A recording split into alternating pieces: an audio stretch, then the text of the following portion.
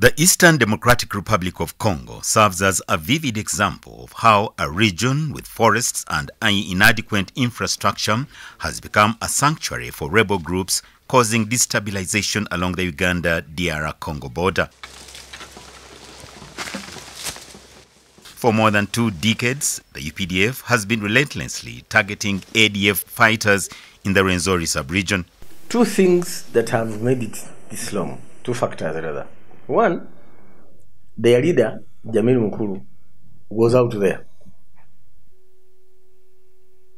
He did finance recruitment.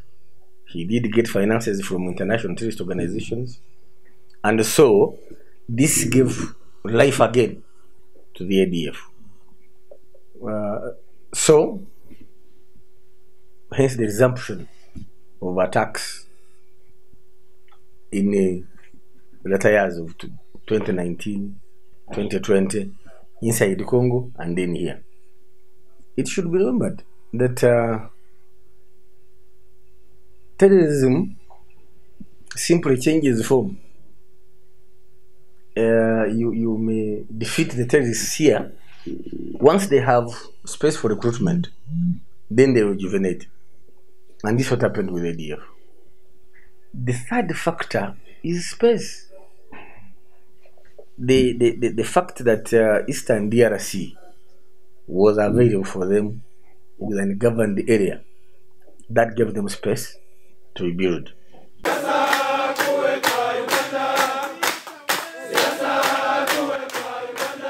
The ADF's first major lightning attack occurred in November 1996, resulting in the death of over 50 people, numerous injuries and abductions in Bwera and Mpondwe Lubiriha. In 1998, the ADF targeted Kichwamba Technical College, killing 80 students and injuring many others. It was purposed to deal with the terrorists of ADF. Our people in Eastern DRC and Western Uganda deserve peace. We are busy building this peace. We can only continue to enforce what we have achieved. The population should be vigilant to ensure that the remnants of ADF left in these areas are either they surrender or they are destroyed. The first attack on the 31st of November 2021 provided a lot of results, where the major bases, the major camps of the ADF was destroyed, so many of them killed, so many of them dispersed and scattered in smaller groups, and that only gave us the impetus to do even more. And throughout that area at that time, Operation Shuja recovered a lot of abductees, children, women, and those who were taken against their will in the operation. The North Kivu province, bordering Ituri to the north and South Kivu to the south, has been a volatile battleground for rival armed ethnic groups since 1998. The ADF rebels have been infiltrating and wreaking havoc in the Rwenzori sub-region, invading the UPDF troops and causing mayhem.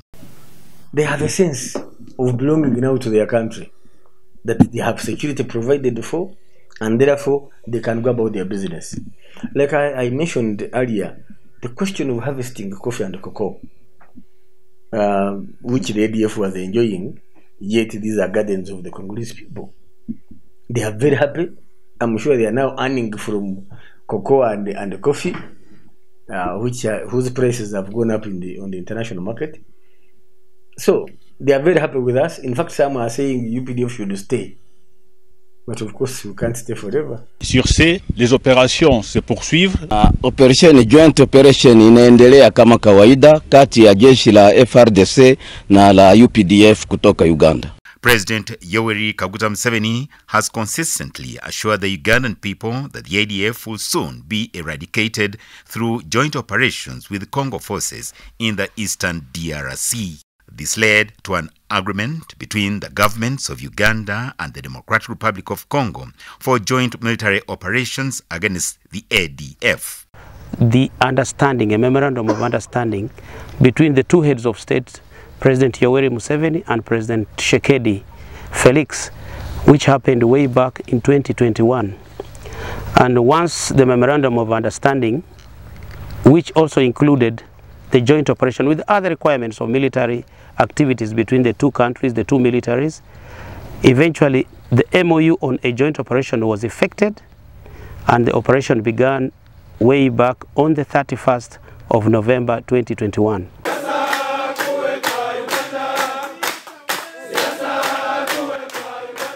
In February 2021, General Muhanga Kayanja assumed command of the Mountain Division in the Rwenzori sub-region, replacing Brigadier General Moses Kwikiriza.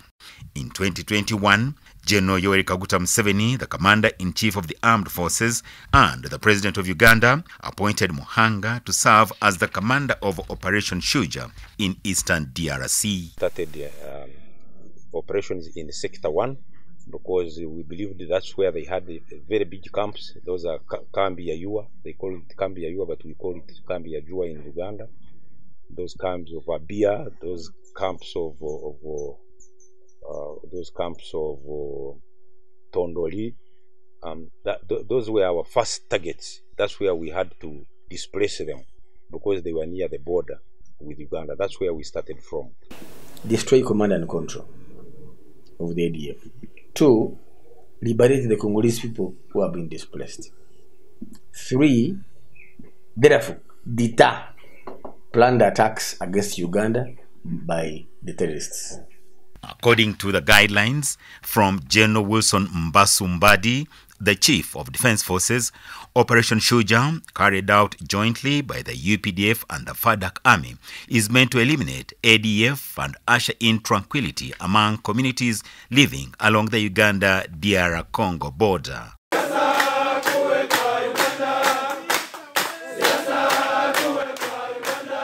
Unlike previous years, the UPDF is now operating in the Democratic Republic of Congo with full consent from both governments. In an effort to eliminate attacks from rebels operating along the Uganda Democratic Republic of Congo, the UPDF and the Congolese Defense Forces launched a joint operation codenamed Operation Shuja on the 30th of November 2021 to flush out ADF rebels from Rwenzori Mountains and the Eastern Democratic Republic of Congo jungles.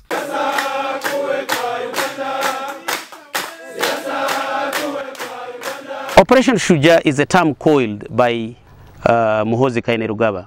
He was the commander land forces then. He coined Shuja himself. General Muhoozi Kainerugaba is one of our senior commanders, one of our tough, good field commanders. From his wisdom, as a word that means courage, it means Ugandans or any part of the UPDF, the military both in Uganda and in Congo, have to be courageous to handle this operation. One, the Ugandan military were going to an unknown destination. They are going into the jungles that they have never seen. The Congolese themselves, the Congolese military, were also coming into a situation that was not very obvious because this ADF is an outfit that began in Uganda. Airstrikes and artillery bombardments took place in Ituri and Grand North provinces.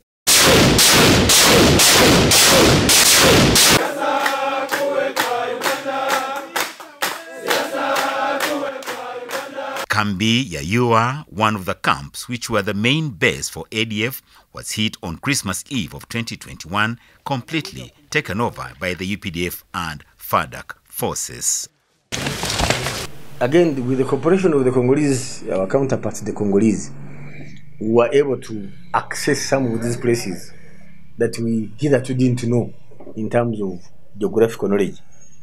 But we were able now to access them deal with the enemy in those areas with minimal casualties, very minimal casualties. If it wasn't this knowledge of the terrain now we acquired from the Congolese counterparts, it would have been very difficult for us to manage.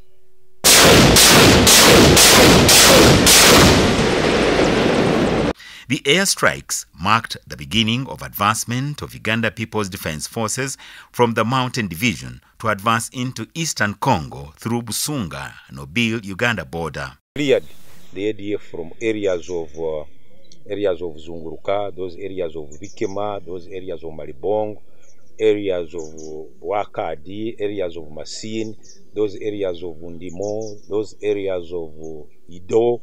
That was our phase 2 of the operation. Those areas are now cleared. Areas of Tokomeka, Mount Hoyo, many areas where we found camps where they had been hibernating for the last 2 decades. So we managed to defeat them from those areas, and they have moved now east of Eringeti Commander Road towards the Mombasa general areas. The capture of Kambi Yayoyua Base, Tondoli 1, Tondoli 2, and Medina by the joint forces of the UPDF and FADC denied ADF freedom to operate, including local recruitment, training, resting, growing food, movement, coordination, communication, and sharing information with ease. The capture of Kambi Yayoyua and the other camps did absolve us that yes, what we were pursuing was a noble objective, and we have achieved it. The joint forces moved towards northwest direction of Mayangose and attacked the running group of ADF commander 1 Seka Wanabaka. Gawanyika kwa vikundi kidogo kidogo na kusambaratika westward. So ni kucheki kambi ya Yayoyua hii kubwa, tuangalie kenye kiko ndani.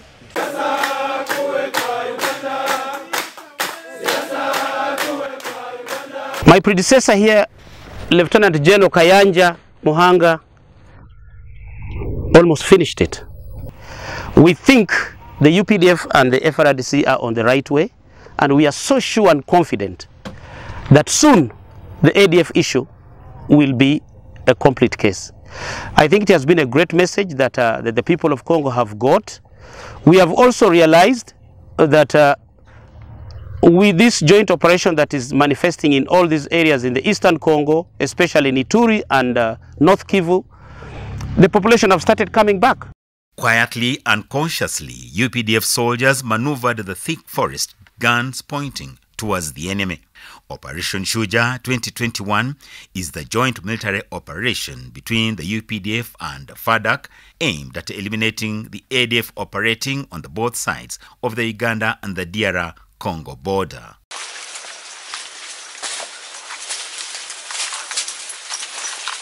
Now we had control over the territories they were abandoning. So the freedom of action they had enjoyed before was no more.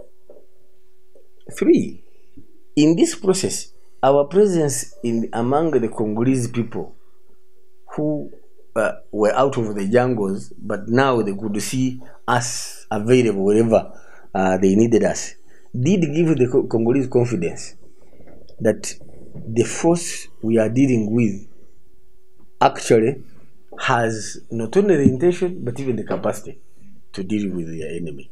The ADF has long plagued the region, inflicting widespread atrocities in the eastern parts of Congo and the Rwenzori sub-region of Uganda.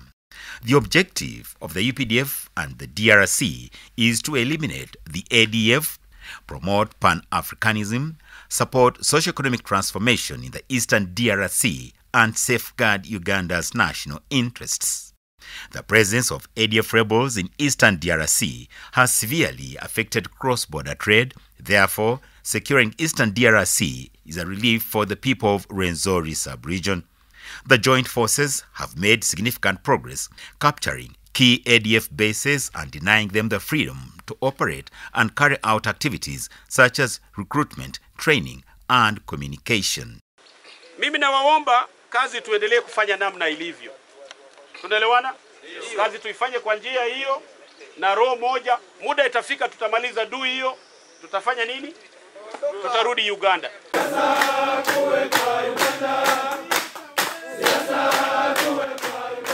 Through airstrikes and artillery bombardments, the UPDF has targeted ADF bases in the Virunga and Ituri forests.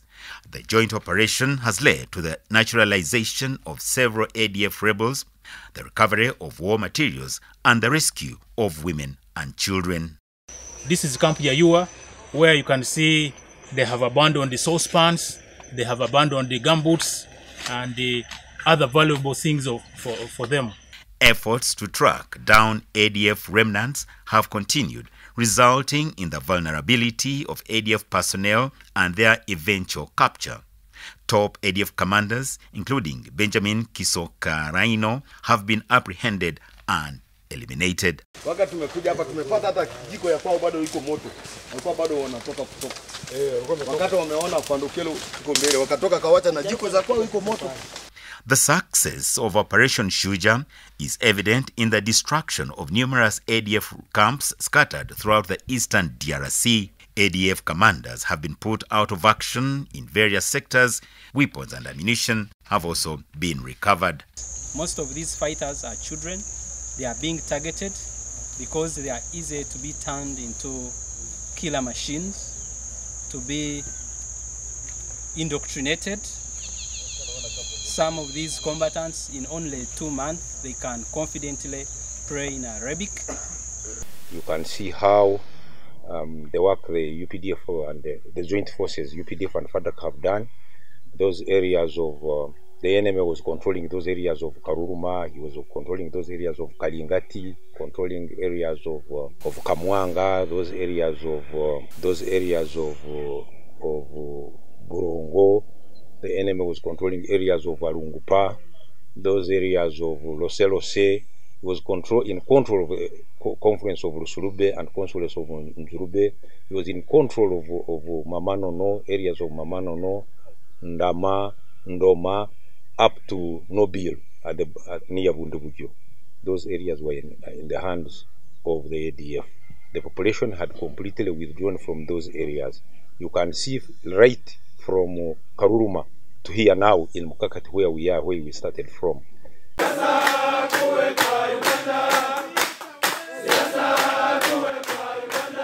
Since the beginning of Operation Shuja, a number of ADF commanders have been put out of action. In Sector 3, Uganda People's Defense Forces killed ADF top commander Muralo Feza Seguya. His death weakened the ADF strength because he was the master planner of ADF operations in the entire Mwarika Valley. In the battle in Mwarika, ADF intelligence officer Odeke was also killed in action.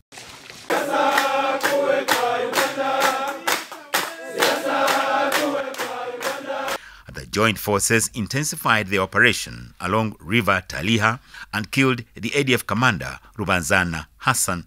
Another joint force operating in Sector 1 killed an ADF commander known as Kasajja, and a number of ammunition recovered around River Jerube Rusulubi in Rwenzori sector.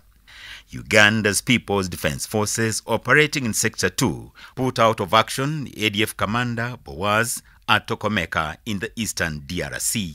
You will follow that in Sector 3. There has been a lot of achievement where one commander of the ADF, Muraro, was hit. A lot of weapons recovered from him. A lot of weapons, a lot of rescued abductees were got. A force of 2nd Mountain Battalion and Major Katiango went and hit part of the families and part of the ADF team under Kajaju, and we killed a bit 8 of them and picked a few luggages, a few properties here and there. Then again, on the 25th of March, a force again that came from the same battalion from Lusulube, from Lose, came forward and hit 22 of them on spot, got 4 guns, solar panels, a lot of ammunitions of both PK and AK-47, and also the next day, after that same operation, they got again 2 more dead bodies, making a total of 22 killed. with a lot of equipments that have been got. I think it's all about pressure. The ADF had challenged us due to the vastness of the area, the thickets, but now we have got used to the targets. I mean to the situation on ground. 2nd Mountain Battalion is one of the first UPDF battalions that crossed to work with the FRDC jointly in the operation. And today we are here in Gadu, deep in the forest, the jungles of Beni, and of course looking at their deployments in Lose, in Jelube, in Lusulube, vast area. In addition to military operations, the UPDF has been providing civil military services near their forward operation bases, conducting medical outreach to Congolese communities, improving healthcare access, and developing road infrastructure to support the joint forces movement and logistics. The involvement of young people in preventing conflicts, peace-building training, and efforts to strengthen relationships between civilians and the military have been prioritized. Former ADF captives have shared their stories, highlighting the terror they experienced and the importance of dismantling the ADF.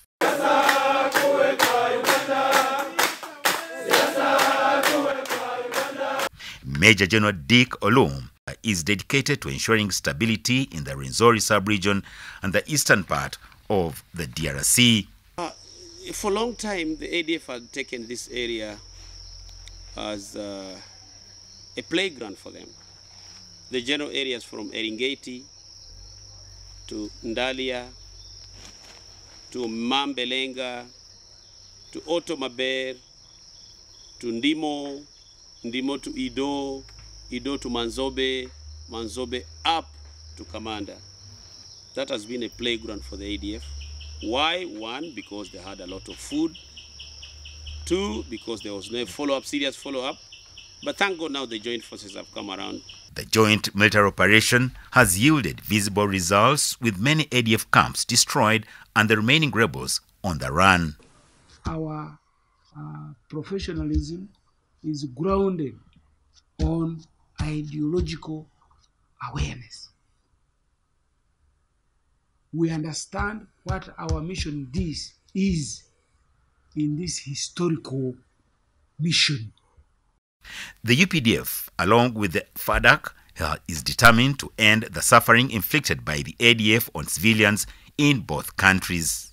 Support from the people of Uganda and the Democratic Republic of Congo is crucial in denouncing the ADF and denying them resources. To make sure we have a solid force, cohesive force, professional as it approaches its work, in order to provide the #1 prerequisite for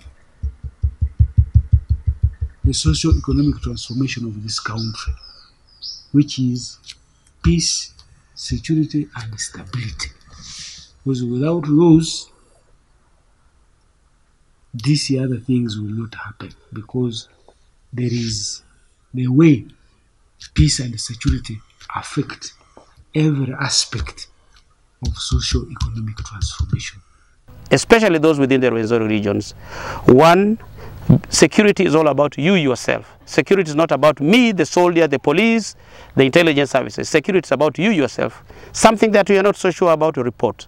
Something that you are not so sure about, inform. And let the security agents get to know about.